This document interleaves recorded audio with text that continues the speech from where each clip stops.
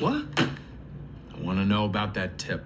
Oh, baby time! Bet you didn't realize that until around 100 years ago, all of us humans were outweighed by a surprisingly tiny little creature, the mighty ant. See, the total mass of all humans today is approximately 60 million tons. And the total mass of all the ants, that's approximately 12 million tons. In other words, right now, the total mass of all the ants is approximately 20% the mass of all the humans in the world. And when you factor in the roughly exponential growth that the human population has experienced since like forever, it was only really about 100 years ago, like the early 1900s, that we humans finally outweighed all the ants in the world. And to think about it a different way, there are 20 quadrillion ants in the world, and there's only 8 billion people. If I divide those two massive numbers, that means there are 2.5 million ants per person. 2.5 million ants for me, 2.5 million ants for you, 2.5 million ants for everybody.